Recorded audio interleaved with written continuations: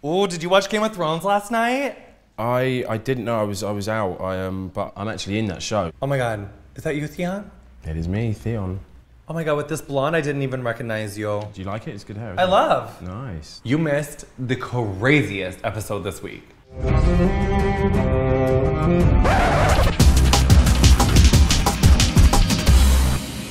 Could you believe how stupid Caitlyn's brother was last night?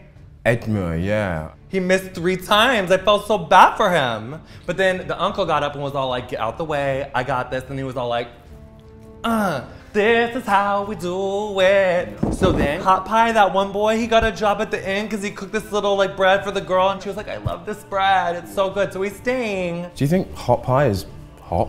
No, he doesn't qualify for my triple B. Big, black, bigger than me. I've got the 3 T's. What's that? Teeth, tits, toes. I was so relieved when that boy came to save you. You were like serving me crucified feet, bloody feet, and then he like got you down and you were so thirsty and your feet hurt so bad and I was like totally feeling your pain. So then you like got on the horse and I was like, oh thank God, he's gonna be okay, she's gonna be fine.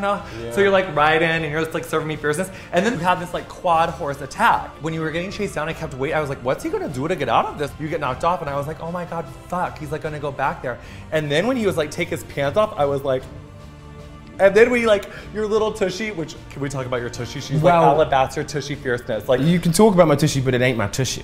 That's, oh my God, that was a body double? It's a stunt tushy, baby. He had a nice tushy. But his, like, what he said to you, I was like, can you talk to him like a lady, please? Like, take his pants off, I'm gonna fuck him into the dirt. I was like, that isn't, you gotta like warm my kitten up before you talk to her like that. Yeah, totally. What is it though with shows when they finally serve me a gay scene, it's gotta be all fucked up. Downton, sleeping molestation, fucking Game of Thrones, like 4 guys raping a dude in the woods, like getting knocked off a horse. Like, can I just get like a beautiful, like gay, like love-making story? I thought there was some beautiful gay stuff in it already, you know? I don't remember it being beautiful. I remember it being short-lived. So last night was Podrick's big night. 3 vaginas, 1 Podrick. So afterwards, he walks into the room with the munchkin and the helper. Can you just not call him Munchkin, please?